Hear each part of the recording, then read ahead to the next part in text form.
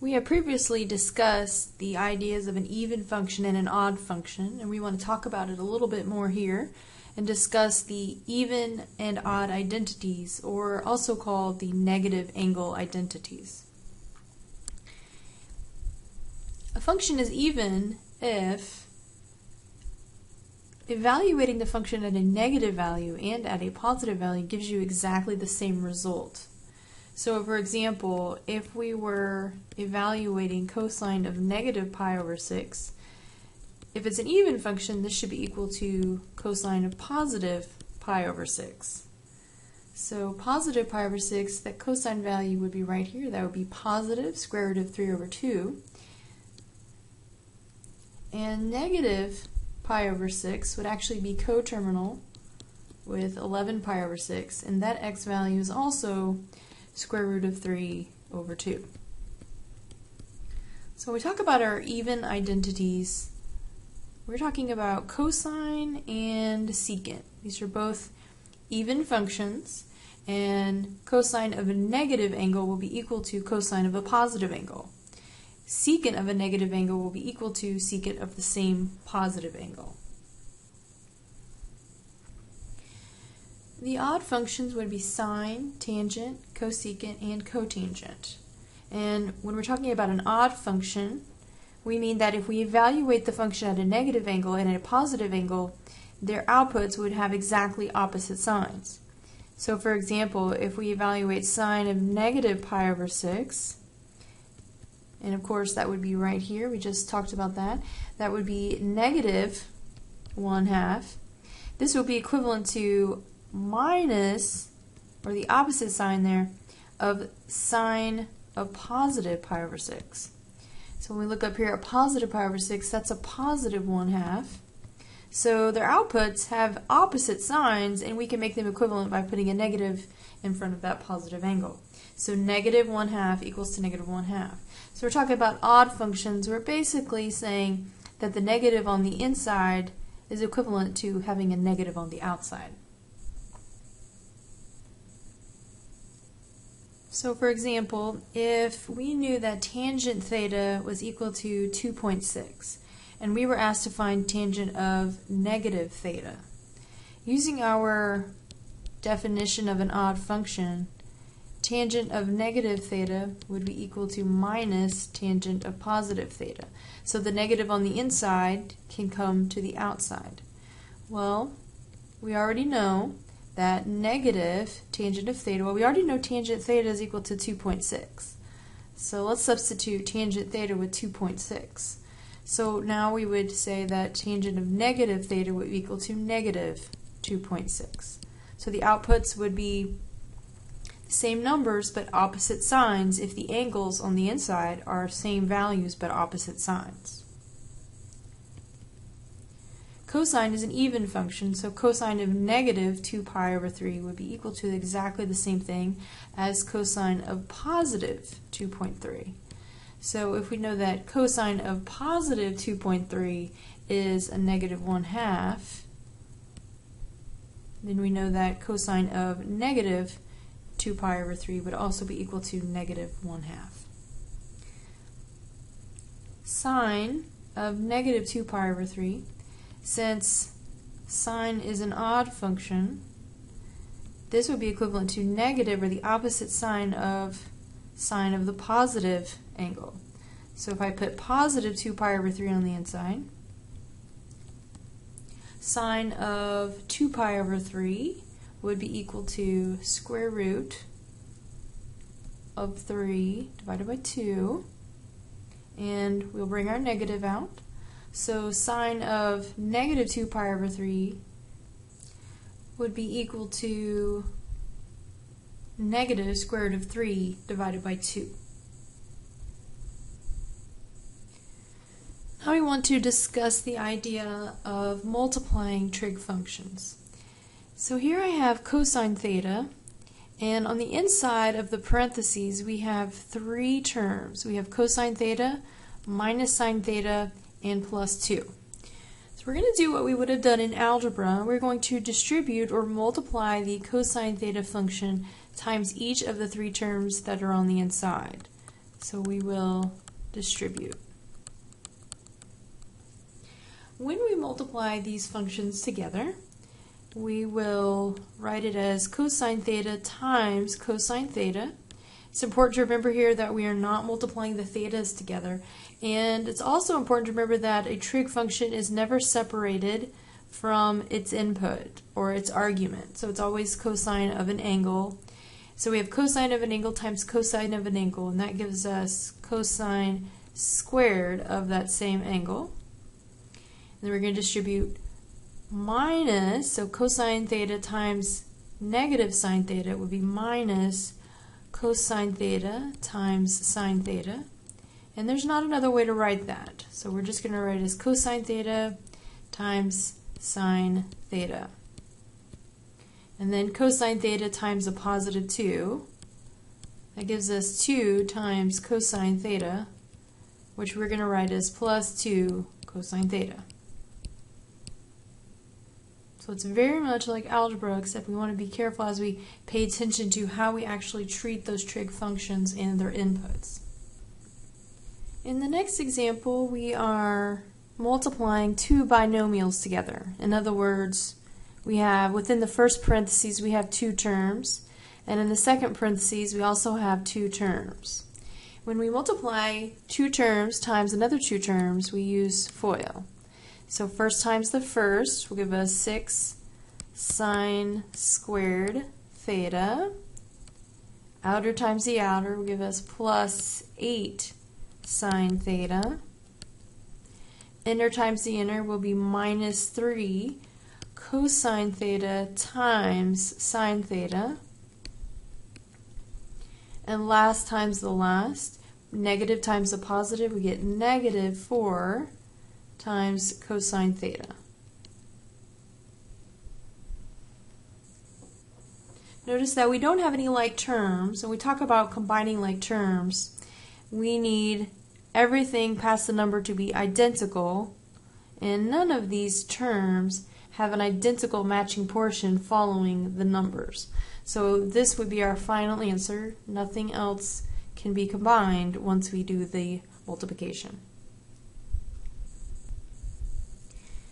If we have 2 sine theta minus 1 squared, so everything here in the parentheses squared, they have two terms inside of the parentheses squared.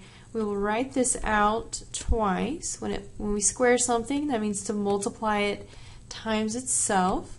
So we will write this out twice and then FOIL. So first times the first gives 4 sine squared theta. Outer times the outer, we get minus 2 sine theta. Inner times the inner is another minus 2 times sine theta. And then last times last, negative 1 times negative 1 gives a positive 1. Now we want to see if we can combine any like terms. So we look past the numbers for each of our terms, and we want to know if we have any matching portions. Well, the two middle terms have exactly the same matching portions that follow the numbers. So we can actually combine those like terms. So 4 sine squared theta won't combine with anything else, but minus 2 sine theta and minus 2 sine theta, we combine the numbers in front and keep exactly the same matching portion. So minus 4 sine theta, and then we bring down our constant plus 1. So our like terms are combined exactly the same way they are when we are in algebra. If you think back to your algebra days, when we had two binomials multiplied together, so here we have two terms in parentheses times another two terms in a set of parentheses. If you look at these two terms and two terms, you notice they're exactly the same. They look like two binomials that are exactly the same, except they have opposite signs in between. We will call these conjugates. And something special happens when I multiply two terms times two terms when they have that relationship of being conjugates.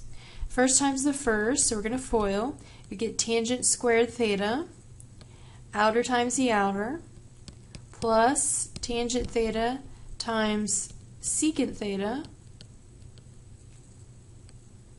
inner times the inner, we get minus secant theta times tangent theta. And then minus, last times the last, we get minus secant squared theta. Now we want to combine like terms, and we look past the numbers, and of course all of these are implied ones for the numbers out front. When we look past the numbers to see if we can combine any like terms, we see that the middle two terms both have tangent theta times secant theta. And so these are like terms, and we can combine them, and we combine the numbers out front. Well, plus 1 minus 1 gives us 0. So these two middle terms end up canceling each other out. So we end up with tangent squared theta minus secant squared theta. And another word for this, we could call this a difference of two squares. Perfect square minus a perfect square. Now we want to look at doing the opposite of multiplication, and that would be factoring. When we factor, the first thing that we do is we look at all of the terms that we have, and we divide out or we factor out a common factor. So we want to look for what they have in common. And we notice that sine alpha and sine alpha is common to both terms. And it's important that not only the trig function have the same name, but also the input must also be the same. So we must have an alpha and an alpha in order for us to say that we have a common factor of sine alpha. So the input is also important. It must also match. So both of these terms have a common factor of sine alpha. So we'll divide out or factor out to the front that GCF of sine alpha. And on the inside, we would have left cosine alpha minus secant alpha.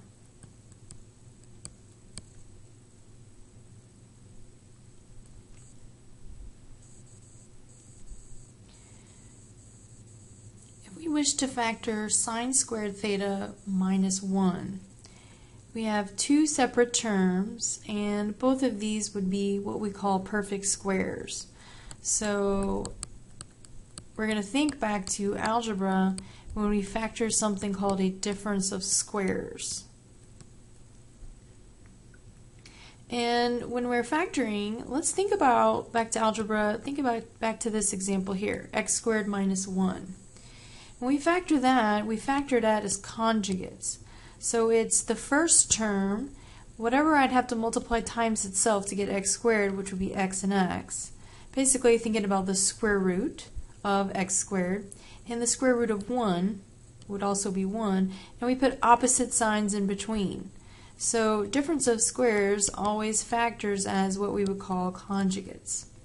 So if I'm factoring sine squared theta minus 1, we will also factor this in a very similar way. But instead of putting x, what we're going to put in the front of both would be sine theta.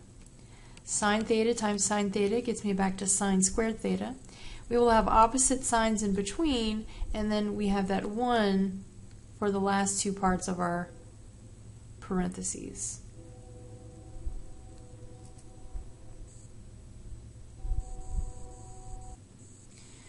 Now we want to factor 4 times tangent squared beta plus tangent beta minus 3.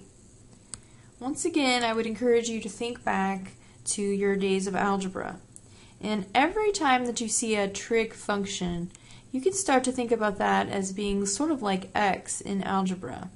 So we can say that this is similar to the idea of factoring 4, and instead of thinking of it as tangent squared beta, let's think of it as x squared. So that's like x being squared, and plus tangent beta, let's think about that as x minus 3.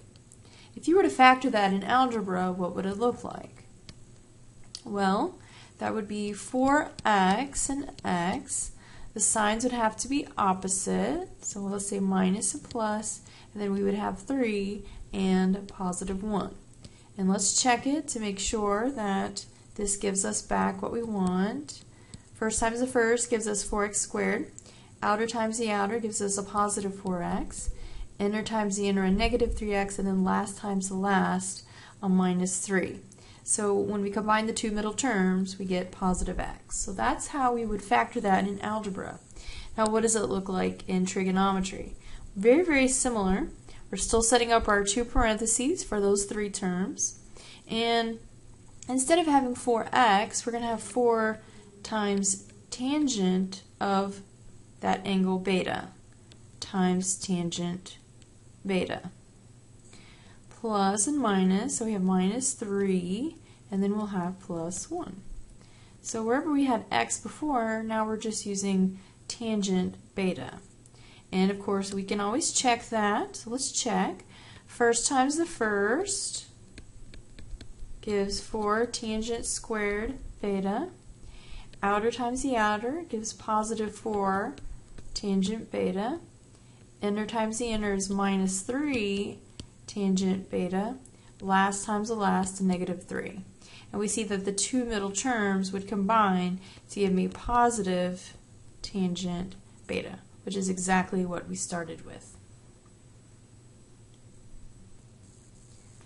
If we want to factor cosine to the 4th x plus 2 cosine squared x plus 1, we're going to think back once again to algebra. So we're going to think about what this is similar to. If we were to factor, so we're going to take cosine raised to the 4th power of x, and we're going to represent that as, let's say, like y. So let's say y to the 4th plus 2 times, and this is cosine squared x, so let's think about that as a variable squared, so y squared plus 1. If we were going to factor that, we would use the same process. We would use reverse FOIL. We have y squared and y squared, and both signs are plus, and we would have to put a 1 in the back of both. And of course we can check this to make sure that it really does give us what we want, but this is how we would factor in algebra. Now how are we going to factor in trig? We're still setting up our two parentheses for those three terms, but instead of putting in x, we would now put in cosine squared x, cosine squared x, very similar to how we did y squared and y squared, plus 1 and plus 1. And let's check that on the trig version here to make sure that if I multiply these back together, cosine squared times cosine squared would be cosine to the 4th x. Outer times the outer would be plus cosine squared x. Inner times the inner would be plus cosine squared x. And then last times the last would be plus 1. Our two middle terms would be like terms, so we can combine those to get 2 cosine squared x plus 1. So this checks out. So our final answer here for the factorization of that trinomial would be cosine squared x plus 1 times cosine squared x plus 1. Now we wish to factor sine raised to the 4th power of x minus tangent raised to the 4th power of x.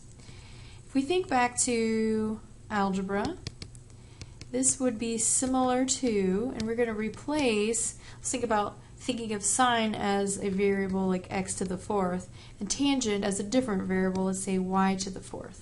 This would be a difference of squares, and we could factor this as conjugates, x squared plus y squared, x squared minus y squared. But the first one would not factor anymore. That would be prime. Sum of squares is prime. And then x squared minus y squared could actually factor down more as x minus y and x plus y. So that would be our complete factorization of that in algebra. But in trig, we're going to do something very similar. So we are going to think about this as a difference of squares, and we will first factor this as sine squared x plus tangent squared x times sine squared x minus tangent squared x. So initially it factors as those conjugates, but then anything that can be factored down more, we would like to factor it more. The first one is like a sum of squares. That will be prime, so we will not factor that anymore, but we still need to bring it down. And then sine x minus tangent x would be the factorization for the difference of squares. And then that would be sine x plus tangent x. So this would be the complete factorization, very similar adding and subtracting fractions when trig functions are involved in algebra. Anytime that we add or subtract fractions, we have to have a lowest common denominator. So we need these to have the same denominator. Right now we have cotangent theta over 1 plus 1 over cotangent theta. The LCD, when I look at those denominators, would be cotangent theta. And we would need to multiply top and the bottom of the first fraction by cotangent theta. And when we do that, we get the cotangent squared theta over cotangent theta. And then we're going to add the second fraction to it.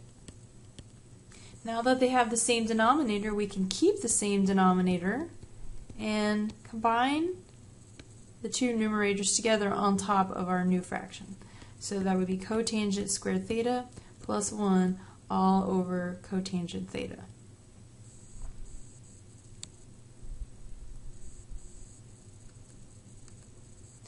In part B, it's a little bit more interesting because our denominators are not the same, but they look really, really close. So we have to be careful about how we find an LCD when we have two terms and two terms. LCDs. What would be our LCD? Well, the only way that I can actually change a denominator is by multiplying something in.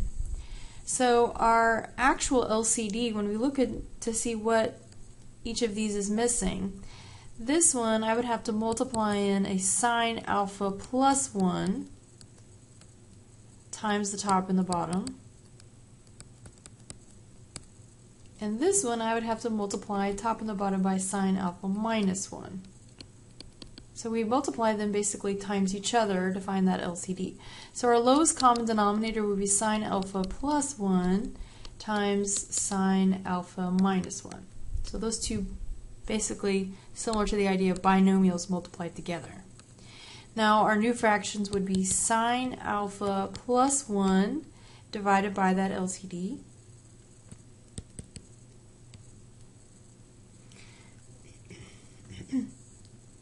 If I were to multiply these two together, let's go ahead and multiply those together.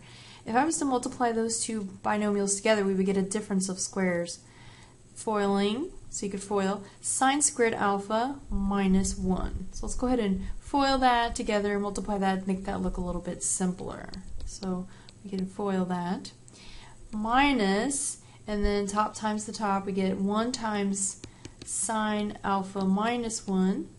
Divided by, of course, we multiply these together, get the same denominator, sine squared alpha minus 1. We want to be careful because we are subtracting these two fractions, and this idea will pop up again later on.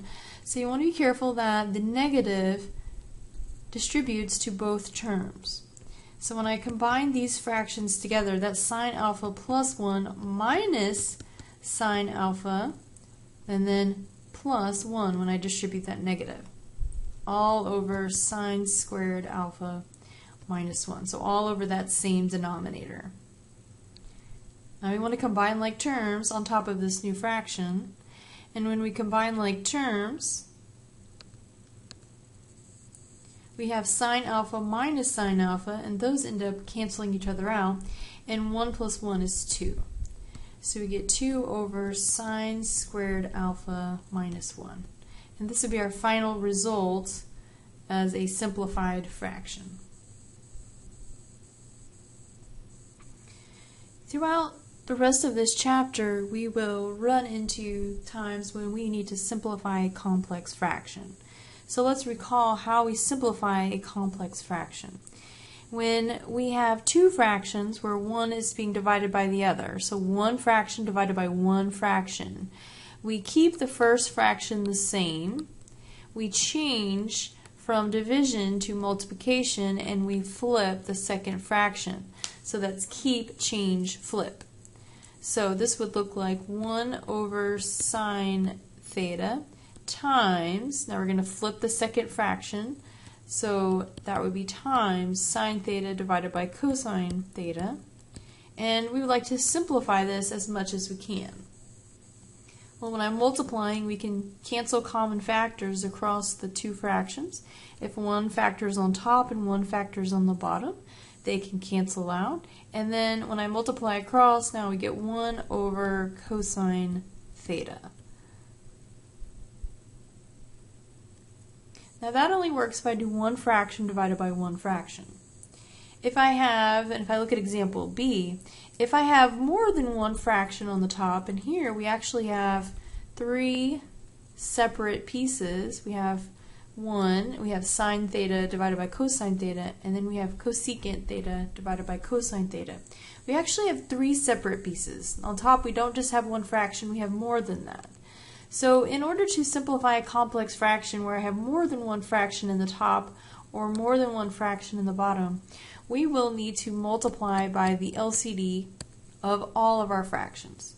So when we look at all of our fractions, let's think about this as 1 over 1. We have 1, we have cosine theta, and we have cosine theta. So the LCD of all of those little mini fractions would be cosine theta. Once we have our LCD, then we multiply every fraction on the top and the bottom by cosine theta. And you can think about that as like cosine theta over 1, if that helps. Because we now are going to simplify each of those multiplications. So in the first part, we have cosine theta times 1. Well, that's just cosine theta. And in the second part, we have sine theta divided by cosine theta times cosine over 1. So our cosine trig functions will cancel each other out. We're left with minus sine theta. So now we have what we call a simple fraction. We do not have any little fractions within the larger fraction. And on the bottom we have the same thing. Cosine thetas cancel each other out. We're left with cosecant theta. So now we would have what we would call a simple fraction.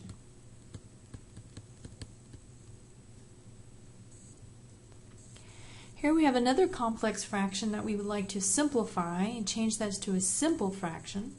Since we have more than one fraction on top, we actually have 4 different terms, 2 on the top, 2 on the bottom. So we can't just flip and multiply. We will actually need to multiply by the LCD. So I need to figure out what is the LCD of all of these little fractions.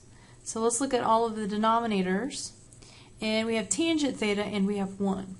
So it looks like her LCD would be tangent theta. So we're going to multiply all 4 of these terms on top and the bottom by tangent theta. Tangent theta on all 4. And you can think about that as tangent theta over 1 if that will help.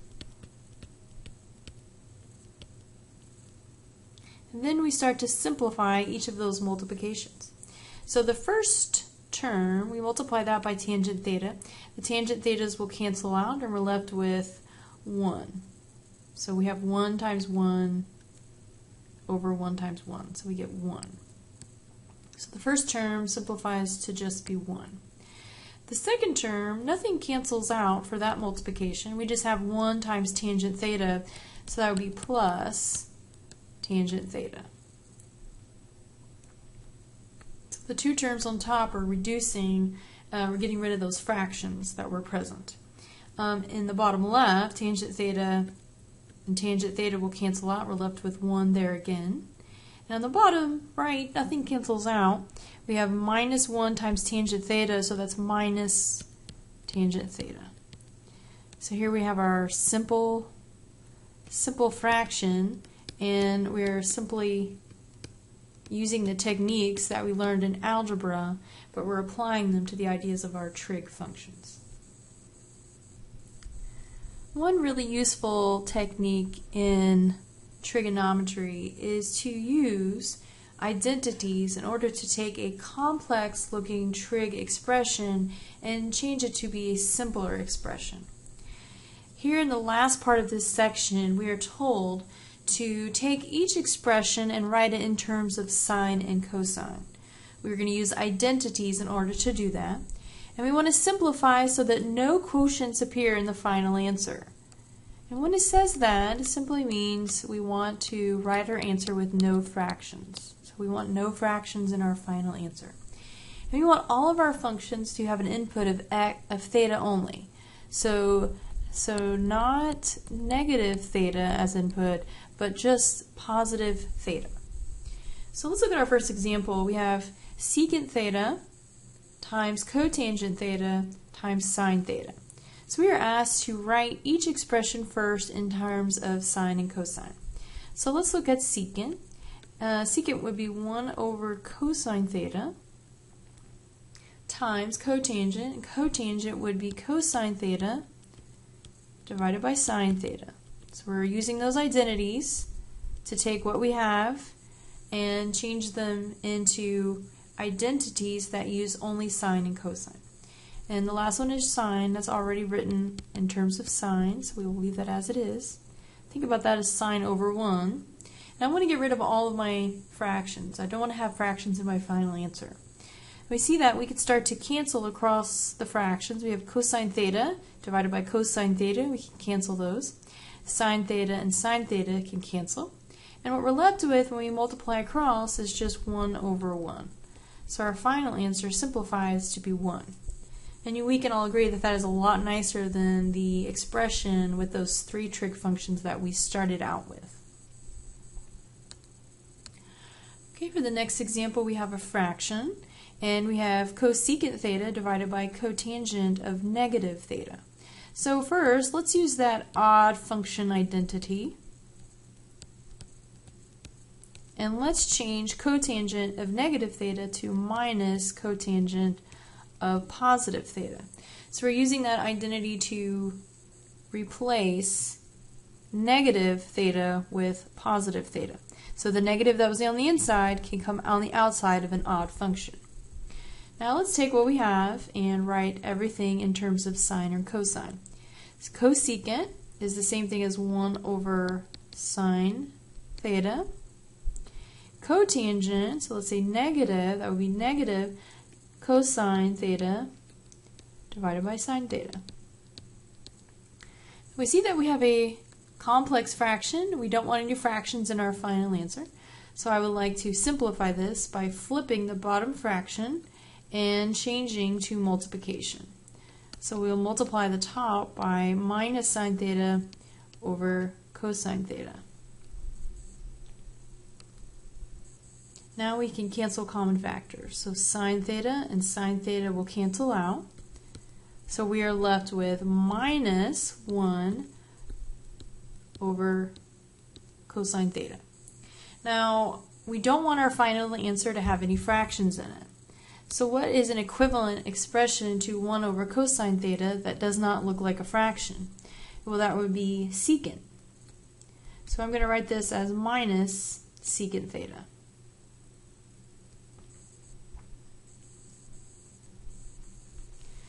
Alright, in this one we want to simplify. We want to write everything in terms of sine and cosine. We want to get rid of those negative thetas. We want to work with only positive thetas. Now, tangent, we talked about earlier, is an odd function.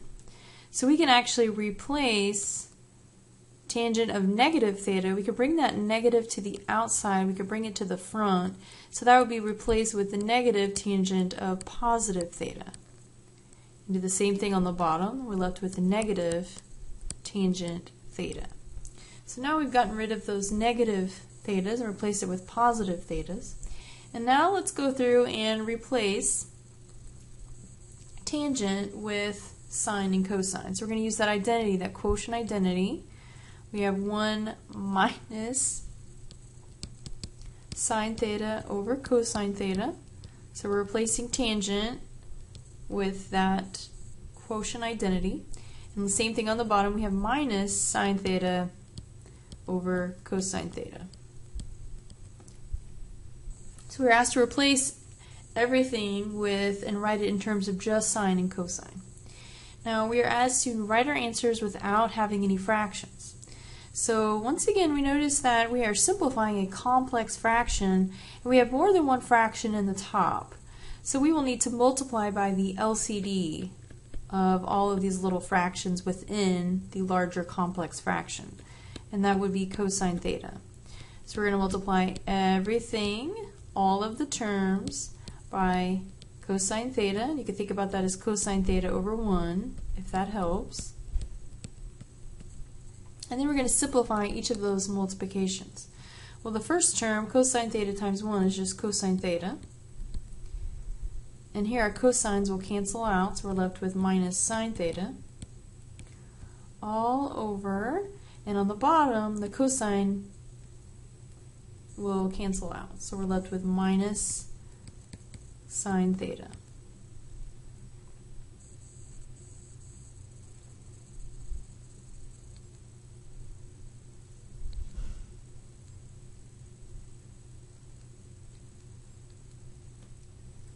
Now we were asked to give our answer without any fractions in it, so we went from a complex fraction to a simple fraction, but we still have a fraction, and we want to be able to reduce this to just be something that's not a fraction. So we have an important technique that we want to talk about.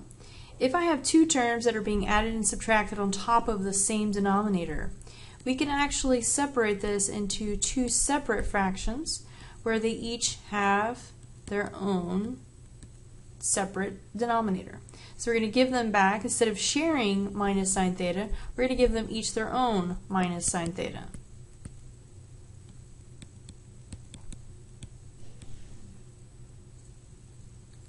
Okay, this is going to be helpful and a helpful technique, going from one fraction to two separate fractions, because now I can use identities to get rid of the fractions.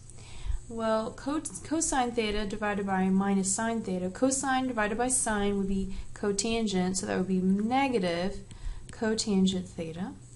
And anything divided by itself is 1, and we have negative divided by negative, so we end up with a positive 1. So here we have our final answer without any fractions.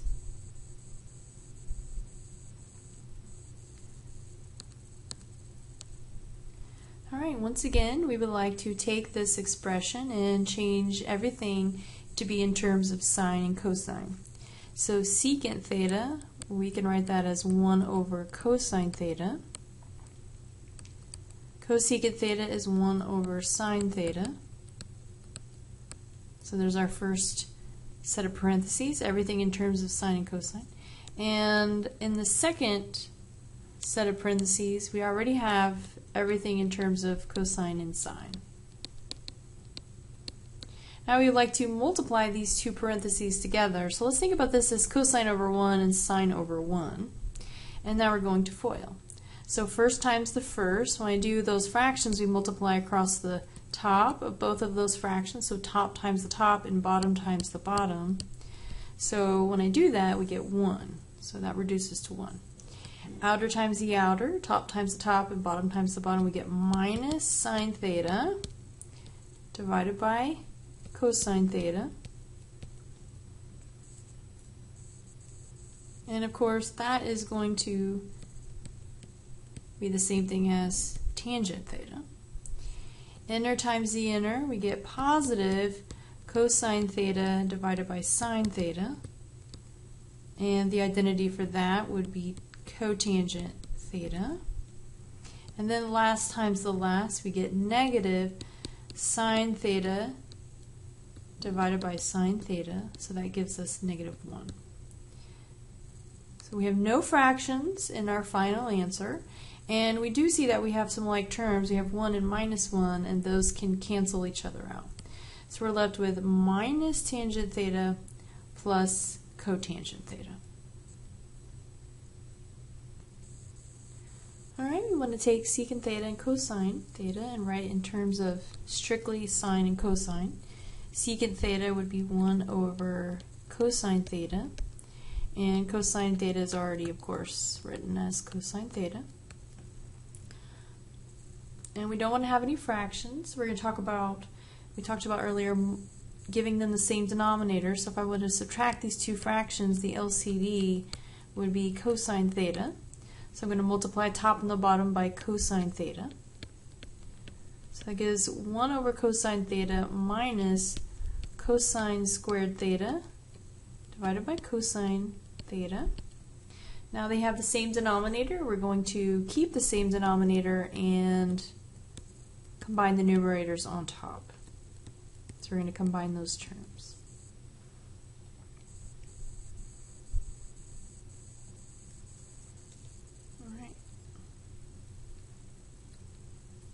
We're we're going to talk about a really helpful and useful technique here.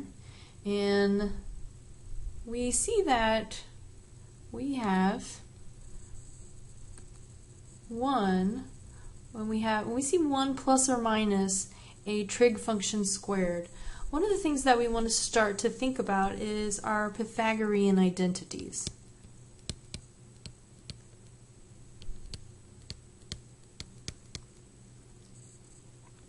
And the Pythagorean identity that talks about cosine in 1 would be sine squared theta plus cosine squared theta is equal to 1. Now, we talked about taking our Pythagorean identities and rearranging them in a way that would be convenient. If I would like to replace the top of this fraction, 1 minus cosine squared theta, if I would like to take this and replace it with something that's simpler, but it's equivalent to that, what we can do is I can take my Pythagorean identity and I could rearrange it.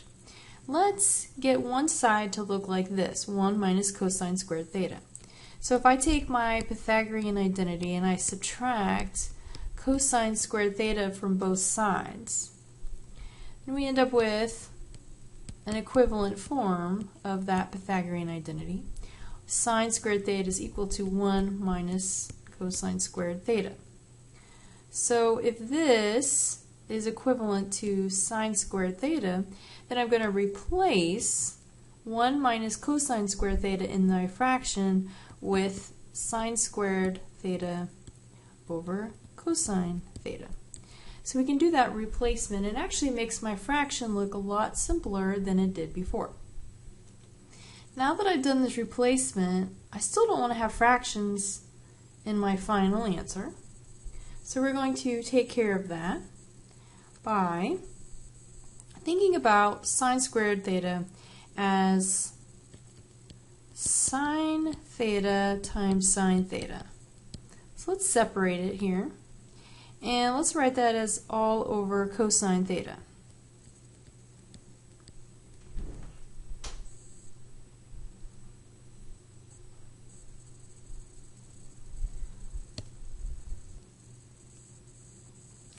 And if I write the top as sine theta times sine theta over cosine theta, if you think about it, this really is the same exact thing as sine theta over cosine theta times sine theta over 1.